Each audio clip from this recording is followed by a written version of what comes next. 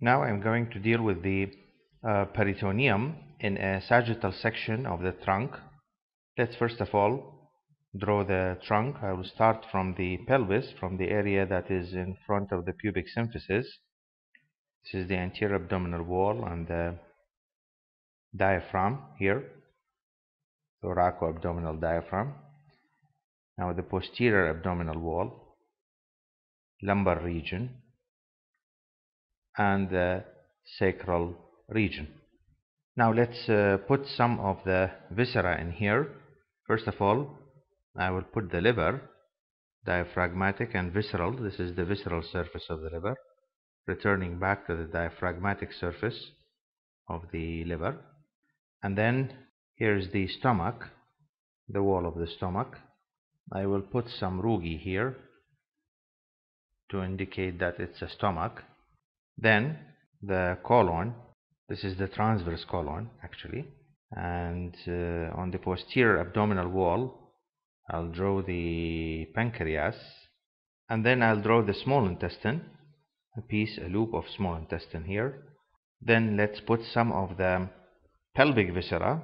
Here we have the rectum and anal canal, and this is a female subject, so I'll draw the uterus and vagina. This is a posterior vaginal fornix here, and anteriorly is the urethra and the urinary bladder in front of the pubic symphysis.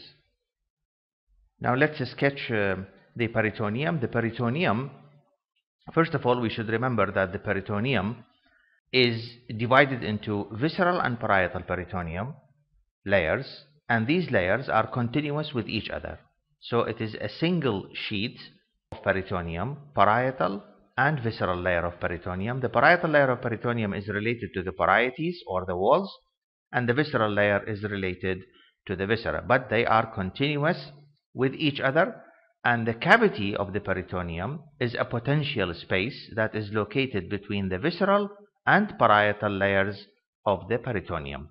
It's a very thin space, a potential space that is located between these two layers. I'll draw the parietal peritoneum in blue. So I will start in the region at the anterior abdominal wall, that is probably close to the umbilicus.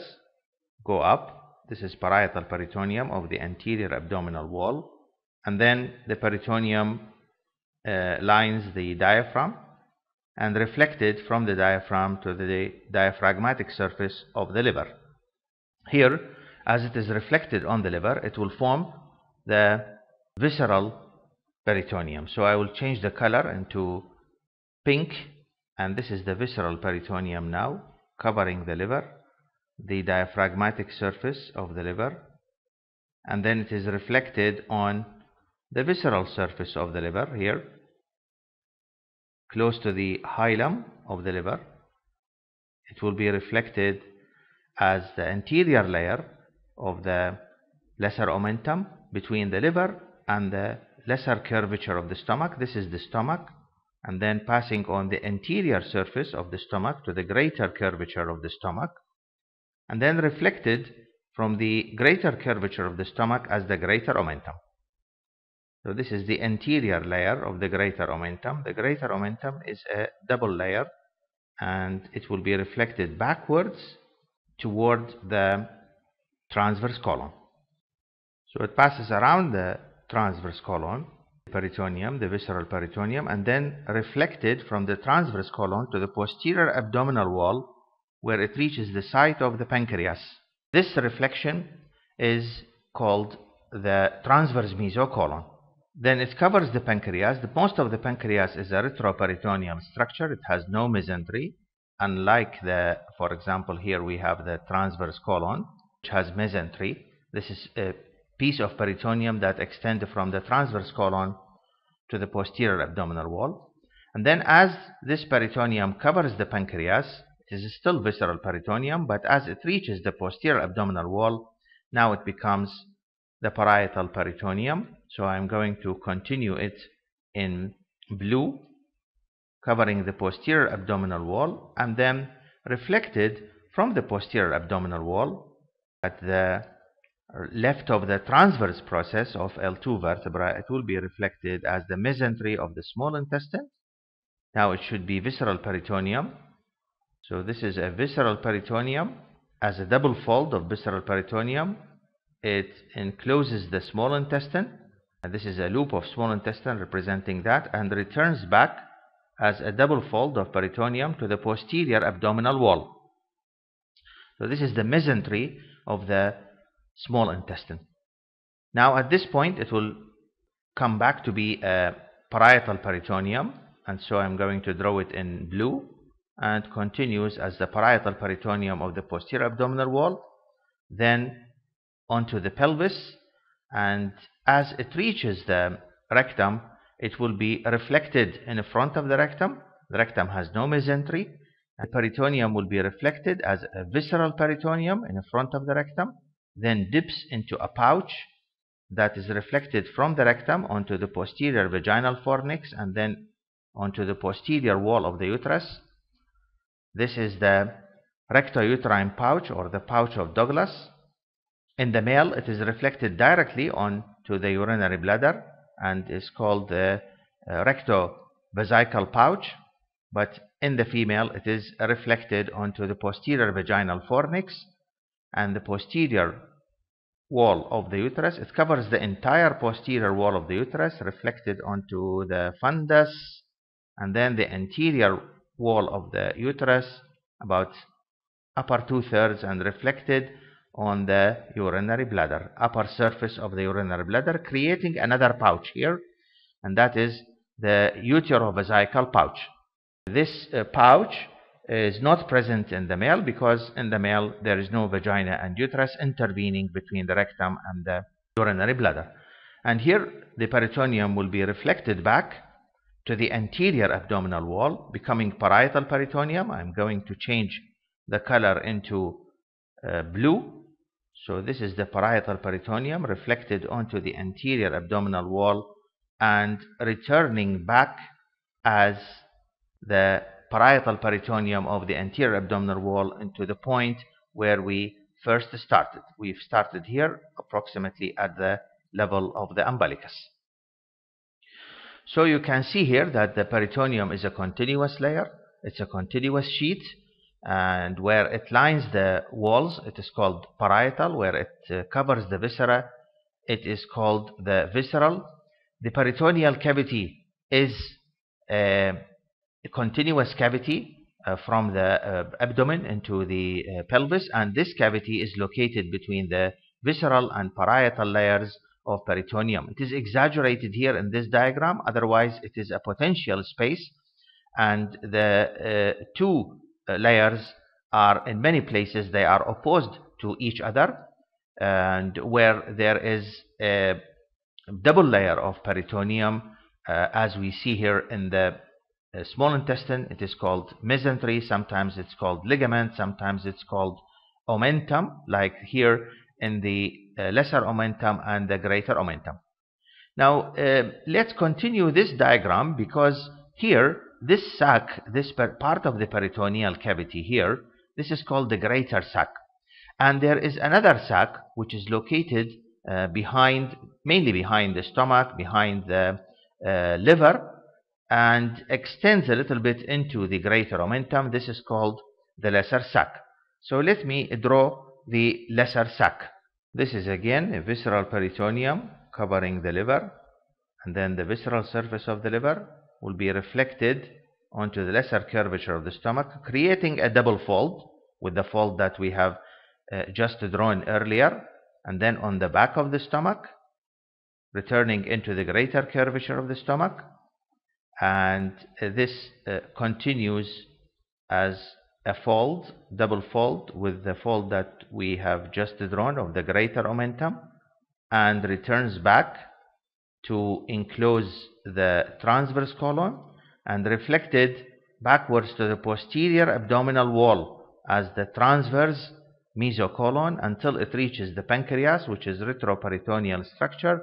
Now it will become a parietal peritoneum, so I change the color into blue, and that is the parietal peritoneum returning back to the same point. This creates a sac, a lesser sac, or we call it the omental bursa, that is located behind the stomach.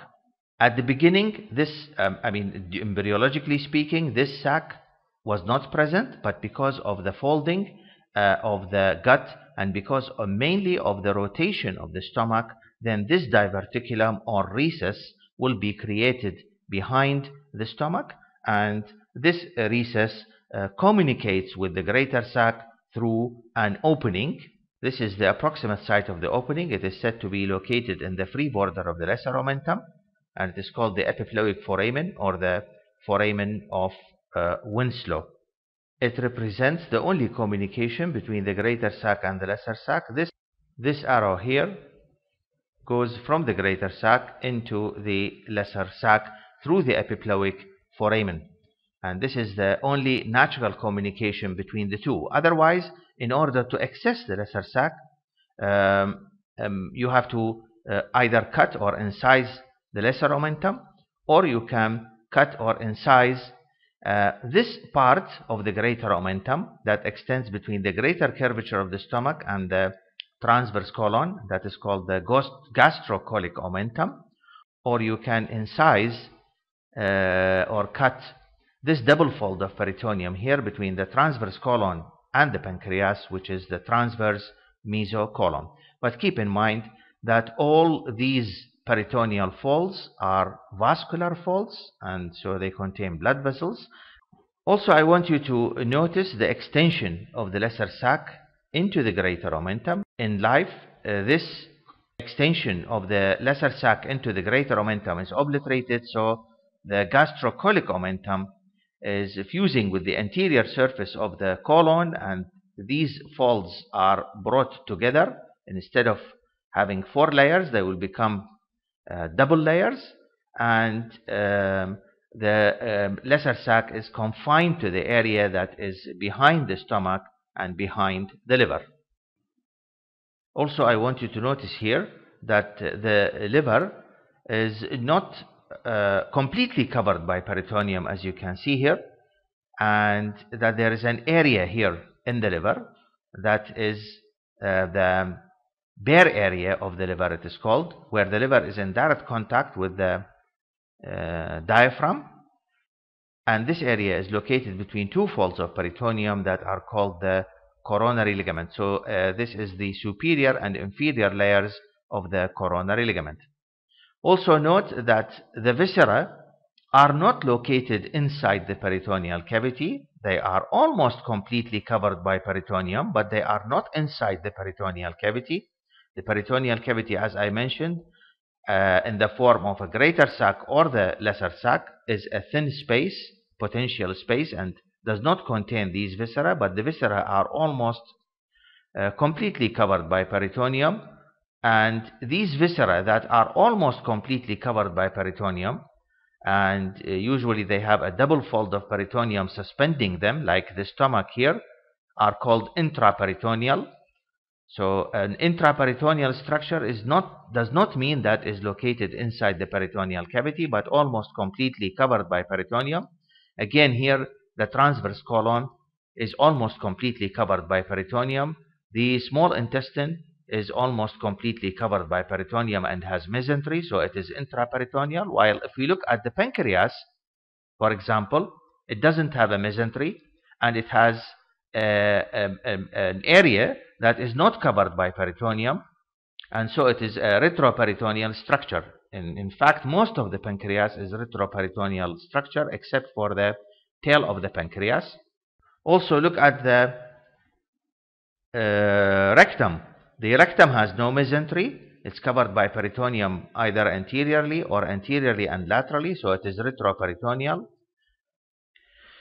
Here I want you to notice that the peritoneum, again, the peritoneum of the abdomen is continuous with that of the pelvis, and you can see here the peritoneum is as if it is draped over pelvic viscera, which are located outside the peritoneum. This is an important relation here, the posterior vaginal fornix, which is related to the peritoneum. This is the only part of the vagina that is related to the peritoneum.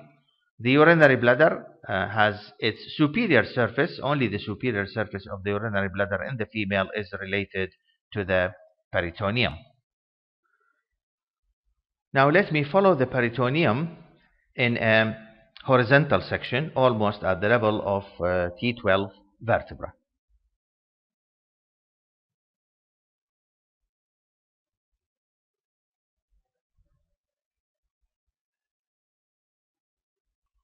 I will arrange the viscera so that the section looks similar to the axial CT or MRI section, because you will be more familiar with these sections better than displaying them in an anatomical section. In other words, I will draw the section so that as if you are looking at the section of the body from below. So this is the liver, visceral surface of the liver here. Now let me draw the stomach. This is a section on the stomach showing the part of the body, and this represents the rugae, the longitudinal folds of the mucosa of the stomach. Here the rugae lead into the pyloric canal. Also on the left side of the body, the other viscus is the spleen. So this is the spleen here.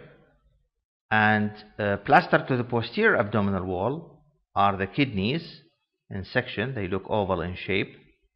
This is the left kidney, and here's the right kidney. So to make things look better, I will try to draw the vertebra.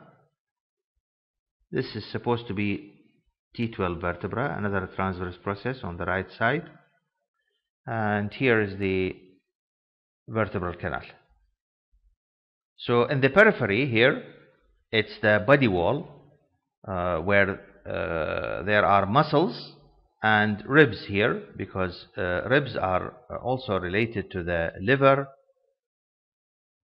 abdominal viscera, liver on the right side, and on the left side the ribs are related to the spleen.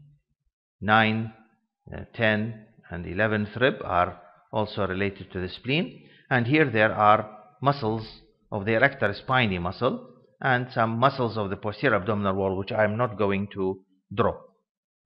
Let me put the two major vessels here in the posterior abdominal wall, that is the aorta and the inferior vena cava. So this is the aorta. The aorta is toward the left side. So this is the aorta. The aorta is toward the left side, and here is the inferior vena cava. It has thinner wall, being a vein, and a little bit flattened. It's on the right side, the inferior vena cava. Now I will draw the parietal peritoneum, starting, it is in blue again, starting at a point on the anterior abdominal wall in front of the liver. This is the parietal peritoneum of the anterior abdominal wall, going back to the posterior abdominal wall until it reaches the site of the kidney, and at this point it is going to cover the kidney, so it will become a visceral peritoneum. Drawing it in pink, covers the kidney and is reflected from the kidney as a fold. This is one layer of the fold extending from the kidney into the spleen, and this is called the lienorenal ligament. Lien means spleen, and renal, lienorenal ligament. Peritoneum encloses the spleen, completely encloses the spleen.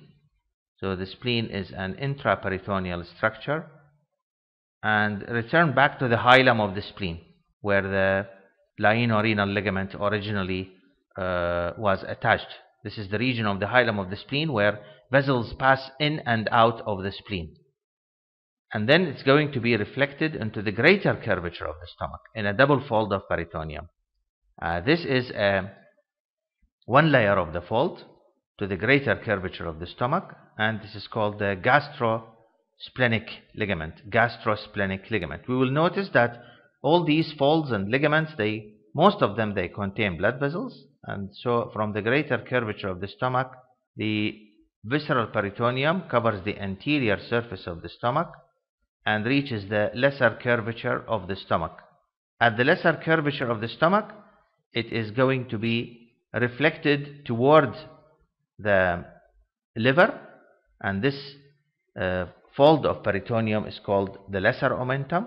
It has a free border, so I'm not going to attach it here in section directly to the liver because representing it's a free border. So this is the free border here. It's a thick border returning back into the lesser curvature of the stomach, and from the lesser curvature of the stomach it covers the posterior surface of the stomach until it reaches the greater curvature and reflected back to the spleen.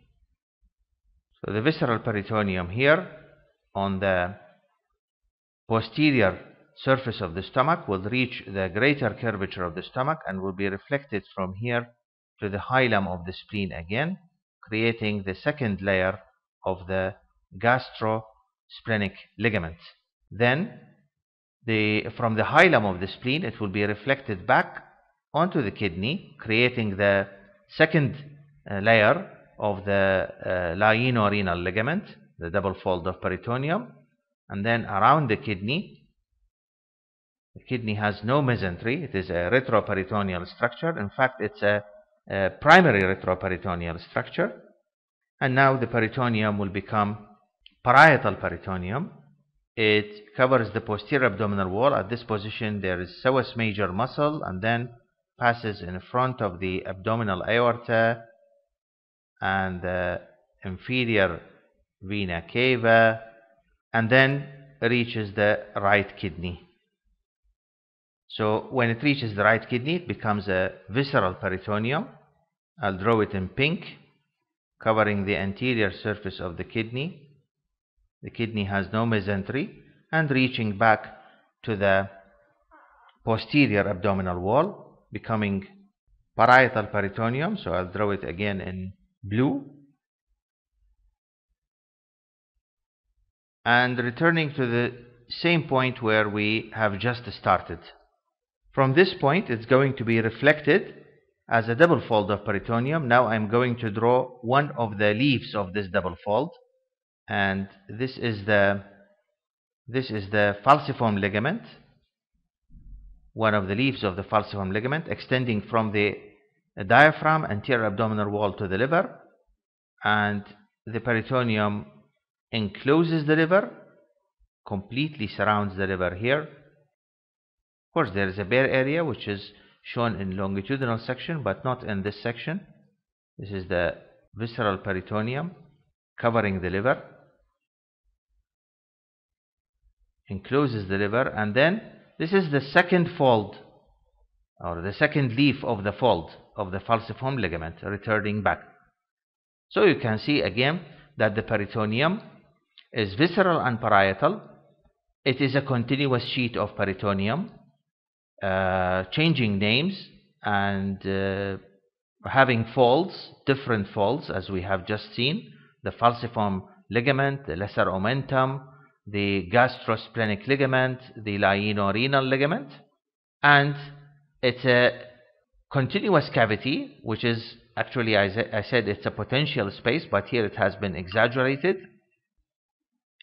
Here, this is the greater sac of peritoneum, and the lesser sac is located behind the stomach and the lesser omentum. So this is the lesser omentum, and this is the lesser sac.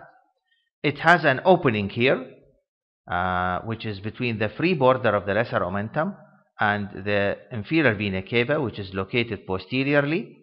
And this opening is the same as this one. It is the epiploic foramen.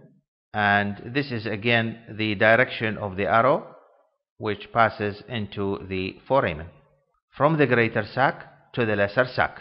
In the free border of the lesser omentum, there are three structures. A posterior structure, which is big, and this is the portal vein. And then there are two anterior structures. One of them, I'm going to draw it in green, and that is located on the right side. and this is the bile duct. And the other one, I'm going to draw it in red. It's an artery. It is the hepatic artery, located on the left side. The bile duct is located on the right side. Both of them are located anterior to the portal vein. And so the epiploic foramen here, when you pass your finger into the epiploic foramen in order to enter into the lesser sac, your finger will be located between the inferior vena cava posteriorly and the portal vein anteriorly. If you go superiorly, you are going to touch the liver, and if you go inferiorly, you will touch the first part of the duodenum.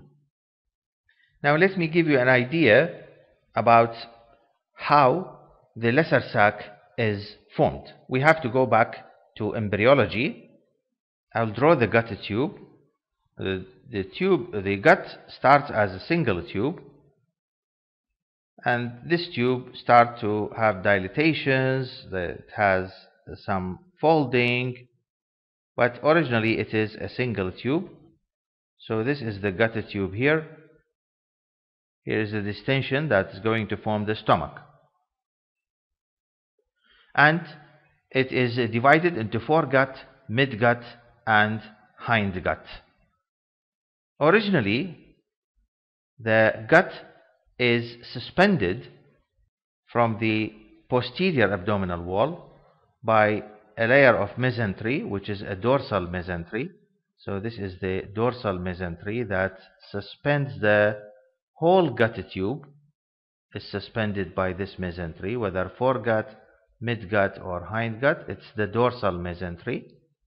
In addition to that, there is a ventral mesentery, and this ventral mesentery is only attached to the foregut anteriorly, or ventrally it is attached to the foregut. During development, the liver grows in the ventral mesentery of the foregut. It's a foregut derivative. So the liver grows here. This is where the liver grows, and thus it will divide the ventral mesentery into two parts. A part that extends between the liver and the diaphragm anterior abdominal wall, and this is the falciform ligament, and a part that extends between the liver and the stomach, and this is the lesser omentum. So here you can see that the falciform ligament, which stretches from the anterior abdominal wall, encloses the liver and is reflected to the stomach, lesser curvature of the stomach, as the lesser omentum. Originally, these two layers, or these two folds, were a single fold, that is the ventral mesentery. In addition, the spleen grows in the dorsal mesentery of the foregut. So this is the region of the spleen here. It grows in the dorsal mesentery of the foregut, and again it divides the dorsal mesentery here into two parts, a part between the spleen and the stomach, and that is the gastrosplenic ligament, and a part here between the spleen and the posterior abdominal wall, where the kidney is going to be formed, and this part is called the lienorenal ligament. So lienorenal ligament here, and the gastrosplenic ligament. Originally they were the dorsal mesentery of the foregut, where the spleen started to grow in this region, dividing it into two parts. Now let me show you these details in another diagram, trying to represent the rotation of the foregut, rotation of the stomach. The stomach actually rotates 90 degrees, so that its left surface becomes anterior and its right surface becomes posterior. Now let me use another diagram for further clarification. This is the stomach, beginning of the duodenum. This is where the kidney is located, on the posterior abdominal wall. And now I will draw the peritoneum. I will draw it as in one color. I'm going to use the green color. So here is the peritoneum on the posterior abdominal wall, reflected in front of the kidney, and then it is reflected from the kidney to the stomach. But because the stomach is going to rotate, there will be like a recess here.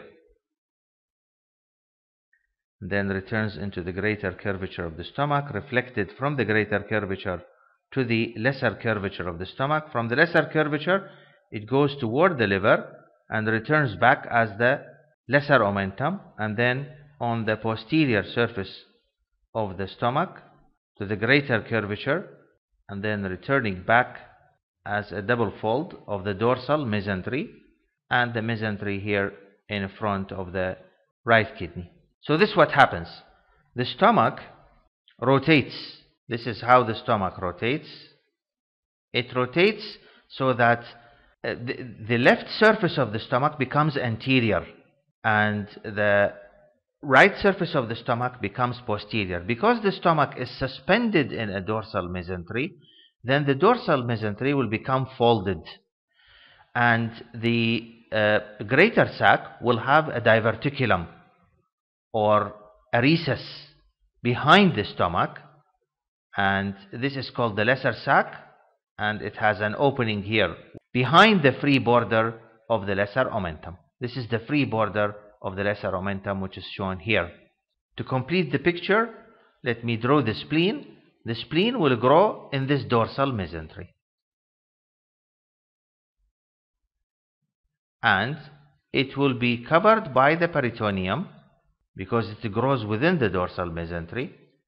So the peritoneum will come to cover the spleen, and therefore we will have two folds here of the dorsal mesentery, one of them between the spleen and the kidney, and that is called the lienorenal ligament, and the other between the spleen and the greater curvature of the stomach and fundus of the stomach, and this is called the gastrosplenic ligament.